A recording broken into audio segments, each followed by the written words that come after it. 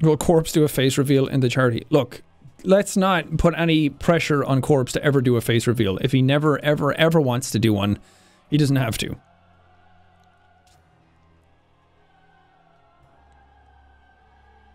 I get the appeal of really wanting to see what somebody looks like behind the voice.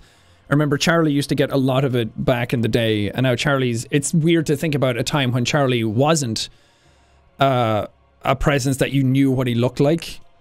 But not everybody who... Everybody who doesn't show their face doesn't eventually have to. And it would suck if they felt the pressure that they needed to eventually because so many people were asking for it. But if Corpse never wants to show his face, that's perfectly fine. If any of the people who don't show their faces right now want to stay anonymous and never show their faces, that's absolutely fine, and everybody should respect that. So I would just be mindful when you say stuff like that.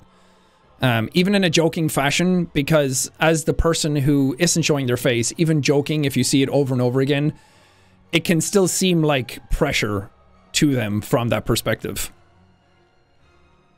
And I would hate to think that Corpse is... I mean, Corpse is a smart dude, and he's well within control of what he's doing. And he sets boundaries and stands up for himself when he needs to. But I would hate to think that he's pressured to show his face.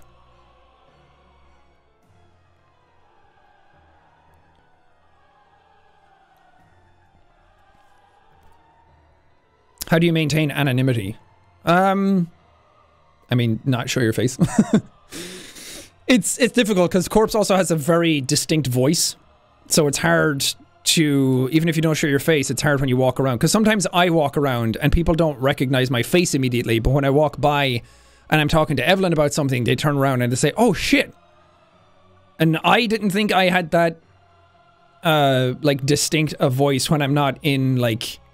YouTube mode, when I'm not like yelling at games, or I'm not at the same sort of like tone and frequency that I'm at in my videos. When I talk normally, I don't really sound the same. Again, I'm just talking. I'm not like amped up and energetic. But people spot me immediately. Sometimes when I talk going by them. So I don't know. For a long time I thought, oh, lots of people know who I am. That's so cool. When I go out and about, so many people recognize me, and it really validates what you're doing, and it makes you feel special. And it's like, I can definitely see where some people go off the deep end and develop a huge ego, because there is that pull to it to be like, oh man, it's so cool that people recognize me when I'm out in the street, and I don't like, oh, I thought only celebrities got recognized, and it's a very tempting thing to want more of. But since I've been doing it for so long, and the channel doesn't really like grow at the insane pace that it used to, and there's so many people doing YouTube now and that kind of thing. Like, I get recognized less when I go out these days. Well, also I'm just out less, I guess, but it's kind of nice. It's nice being able to walk around and not have to, because it gets to this weird thing that when I'm walking by some people, you can kind of tell that some people are looking at you to be like, is that them? And then you kind of feel like a douchebag for thinking, oh god, are they going to recognize me? Because it's like, who are you to have that sort of mentality? That sort of thought process to think that people outside would recognize you. And then the imposter syndrome kind of like kicks in real quick. And you go through all of these mental gymnastics. But it's so weird when you're out and about that you can tell when people know who you are, and you can tell when people recognize you, even if they're trying to hide it. Because they're like talking and like looking at you, and you can just tell when people are staring at you. And it's like, I would much rather people would just come over and say something than like stay behind and like take sneaky pictures and then like talk under their breath about you and like stare at you as you walk by, because that's just kind of uncomfortable. And you have people sometimes that follow you for a long time when you're walking into town or something, who are, and I get it because social anxiety and that kind of thing, that they're afraid to come up and talk to you. And I absolutely sympathize with that. But sometimes it leads to people like following you for like 10 minutes. I'm like, okay. And sometimes I just turn around and I'm like, hi, to kind of like break that.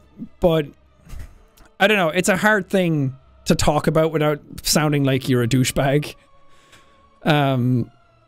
And then sometimes it's concerning because they follow you for so long that they don't realize that you're like outside your house.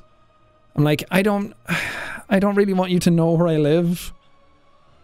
And I'm fine with people coming up and saying hi to me and taking pictures and anything like that. Well, not so much these days, because taking pictures usually means like getting close and whatnot. And I'm trying to keep a distance for COVID regulations.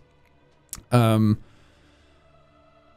it's just a strange thing. But I don't get recognized as much these days walking about. And sometimes it's nice to sort of have that kind of calmness when you walk around.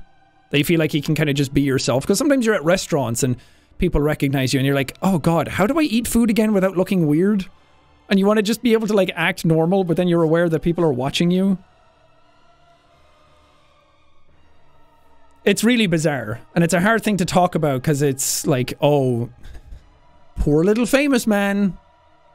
You know, it's hard to talk about it without making it seem like you think you're hot shit.